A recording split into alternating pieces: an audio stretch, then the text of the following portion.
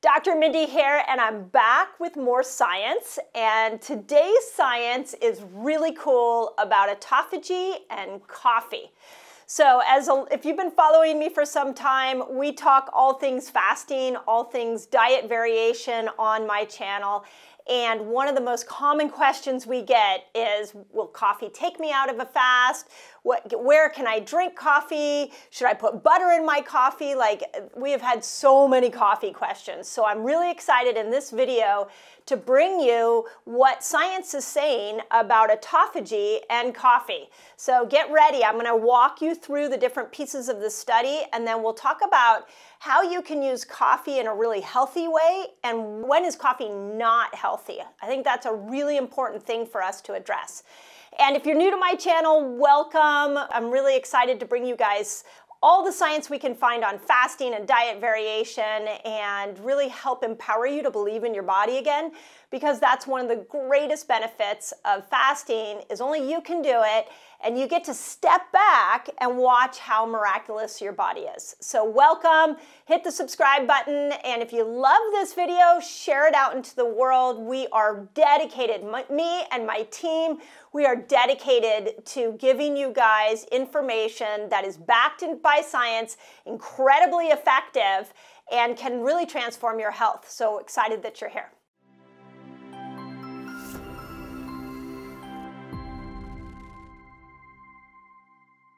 Okay, let's dive into it. So let's go through what the title of the study is, because it's interesting. I want to talk about when the study was done, and we'll talk a little bit about human versus animal study. So the title of the study, we'll put it in the notes, is Coffee Induces Autophagy in Vivo. So that means that they are finding coffee can actually stimulate autophagy. We also know 17 hours of fasting can stimulate autophagy. So this is good news for those of us who like to drink coffee in the morning and we still want to get the benefits of autophagy.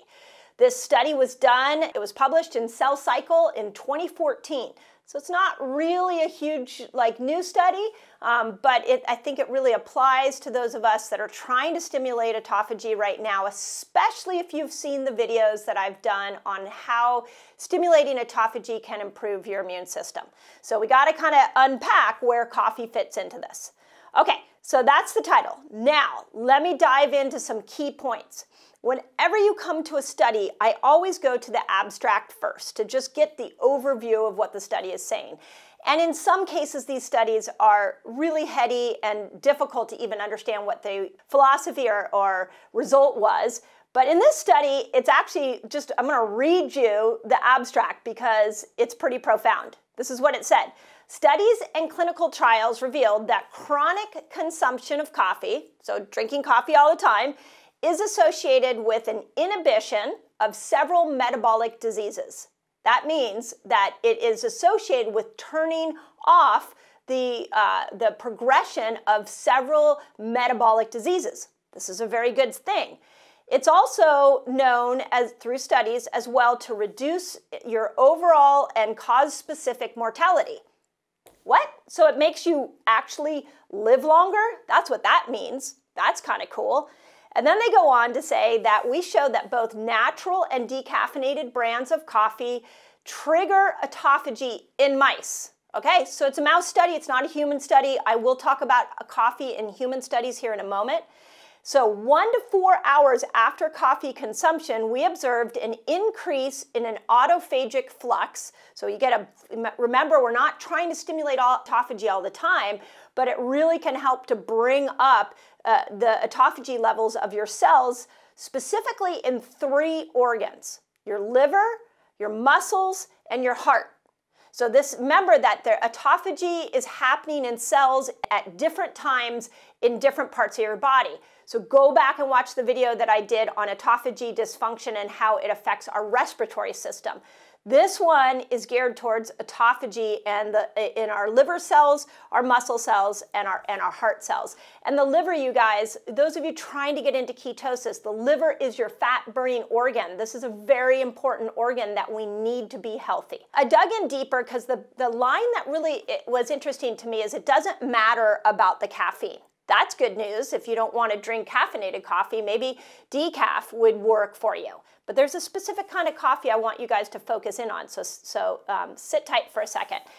Why they think that a coffee stimulates autophagy is because it is packed with polyphenols. Now, I want to point out that as much as we are excited about this kind of study, you also can get polyphenols in other things like dark chocolate, olives, a lot of spices like cloves are really great. Red wine, even, this is why we're fans of dry farm wines, because even red wine without chemicals in it can have an autophagy effect in low doses, okay? So it's the polyphenols that makes a difference. Now, the study goes on to say that there is encouraging research beyond autophagy that is showing that coffee can be helpful, and these are human studies, to reduce cancer, heart disease, respiratory disease, stroke, diabetes, and infections. They even went on in the study, and again, you can go link it, to say that coffee has been proven to help with liver, breast, endometrial, prostate, and colon cancer. And that it's really dose dependent. The study said that once you hit 6 cups a day, these benefits go away. Okay, I'm just gonna say, please don't have 6 cups a day. That's not gonna be of benefit for you.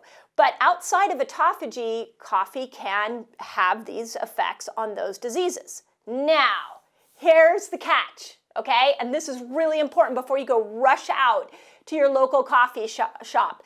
When you go into the study, it talked about how it was non-toxic coffee. This is the key, because going to Starbucks or Pete's or wherever your local shop is packed with chemicals, and that is not going to be a health benefit. But when you're doing non-toxic coffee, like the ones we love is Camino Islands, if you go to Dr. Mindy's favorites on my webpage, you can find a link for Camino Islands. We love companies that have made a commitment to make sure that they don't use any toxins in the brewing of the coffee, but also, and the roasting of the beans, but also are dedicated to getting beans from crops that haven't been sprayed. Coffee beans are one of the most heavily pesticide sprayed harvests. You do not want to be drinking a cup full of pesticides. That is not going to stimulate autophagy. So this study was only done for non-toxic coffee. I feel like I should have probably said that in the beginning, because this is the most important part. This information is so exciting for us, those of us that want to keep going with our fasting, but it has to be non-toxic. And we'll talk about cream in your coffee here in a moment. So here's the question I had to ask myself after I looked at this study was, okay, so should we all go rush out and start drinking a ton of coffee?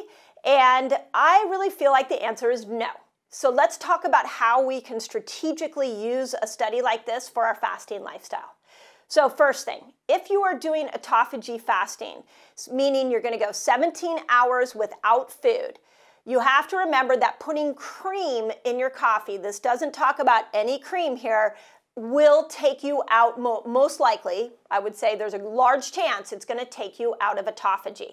So if you want to stimulate autophagy every day, or most days, you're going to need to ditch the cream, ditch the sugar, or for sure you have to ditch the sugar, but ditch the butter. If you're putting oils, MCT oils or butter, you're going to need to get rid of that. Just a pure black cup of coffee that's non-toxic. Okay, now we're in the ballpark of being able to use this kind of study to enhance our fasting effects. So just take note on that. Second thing I want to point out is that if you have adrenal fatigue, like if you're not drinking coffee right now and maybe you have adrenal fatigue, diving into more coffee is not the answer to get more autophagy. So I really want to emphasize how important it is to make sure that if you're adrenal fatigued, a little bit of coffee, maybe a half a cup might be good, maybe a cup, but this is not an article that is giving us free license to start to just drinking cup after cup after cup. Personally, I think that anything over 2 cups is now taxing on the adrenals. If you're a woman over 40, you have to remember also that after 40, our adrenals are making sex hormones. I wrote about this in the menopause reset, so it's really important that we're not all of a sudden gripping cup after cup after cup all day long, okay? And then the last one, and this one is really tricky, and I just want to be clear on this. Autophagy and ketosis are different. So for some of you, you go and have your black cup of coffee, it may continue to keep you in stimulating autophagy, but it may kick you out of ketosis. If you don't understand what that means, go watch the video that I did comparing autophagy and ketosis. So this is applicable to those of you that feel like you're doing everything right, you're not seeing those ketones on your reader, and you really want the benefits of ketosis, and maybe you want the benefits of autophagy. So for some of us, we're going to need to test this black coffee against our blood sugar. So what you would do is you would take a blood sugar reading, drink your black coffee, half an hour later, take another blood sugar reading. If they're very equal, then it's probably not only enhancing your autophagy effects, but it's also probably keeping you in ketosis. So those are my real 3 warnings before you guys get really excited and you just want to drink a ton of coffee. I want to put those 3 bumpers in place because this study is very encouraging and we need to make sure that we're doing coffee right. So, as always, this information I hope is life-changing. Give me feedback. Let me know if this kind of stuff is helpful. I'm trying to bring you more applicable information mixed with the science so that we can all get the most out of our fasting lifestyle. If you love this kind of information and you're over 40 and you're a woman, this is the explanations that I gave in the menopause reset. So go to Amazon, pre-order the menopause reset, and when you send us a confirmation that you have ordered the book, we will send you a free digital copy. So it is available on pre-order right now. And for women over 40, we love coffee. Coffee can be amazing. And we want to make sure that we're doing it right. And for the rest of you, you might not have to think about your hormones as sensitively as women do. So, as always, you guys, I hope you love the information, and I wish I had a cup of coffee to cheers you. So cheers to our morning cup of coffee.